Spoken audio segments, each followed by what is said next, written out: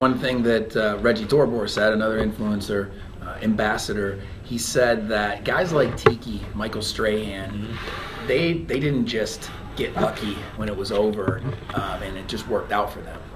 They've been preparing for that for years. He talked about with Strahan, him doing local radio, local TV. Like he didn't just end up on, Good Morning America. Tiki didn't just get a radio show that your radio show is growing now. Tiki didn't just co-found, a tech company by chance, right? Because you had some money and you threw it at it, right? Like you've been preparing for that. How important is that for athletes to start doing even at the college level? I know it's hard because there's a dream. Well, actually, no. At college is easier because especially if you're at a bigger college or that has a large alumni base and you're an athlete, and you don't have to be a really popular one or an accomplished one. You just have to be associated with that athletic program.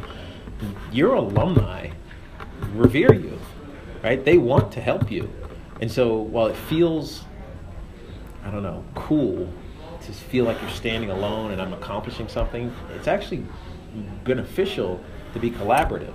Like use that access that your association with that athletic program gives you to have conversations with the most prominent alumni you can find, or one that's in an area, a professional area that you're interested in, and just have a conversation. Like they won't answer the phone because you are calling them.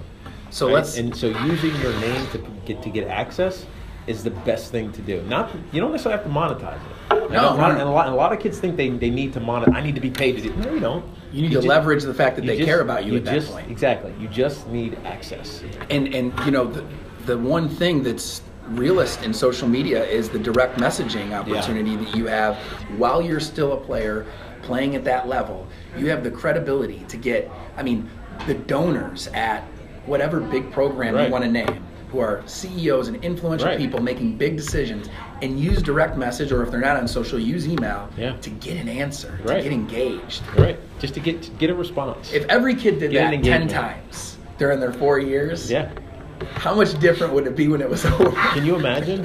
If I think of the, for instance, I'm a University of Virginia graduate. But I understand and understood always the value of my degree.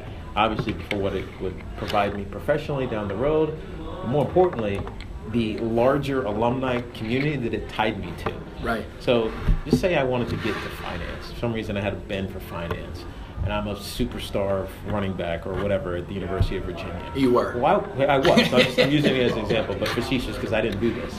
But if I had done this, say I wanted to get into finance, what would have stopped me from finding Paul Tudor Jones?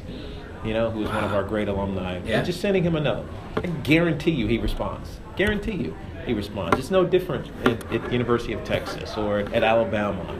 There's some executive who is a huge football fan or baseball fan or basketball fan and would love to engage with you or at least answer your question, be of assistance to you. I think they'd be impressed too. Not only would they think it's cool because you have the social capital, we'll call it, because you're playing, but also they'd be surprised. Like, of course, because you take the initiative. This kid is taking initiative. He's a self-starter. You're self-starter. And once you make that impression on somebody, it lasts forever. So we are both saying that we wish we did that. Yeah. And so if you're listening or watching, you have to consider the platform while you've got it. That's awesome.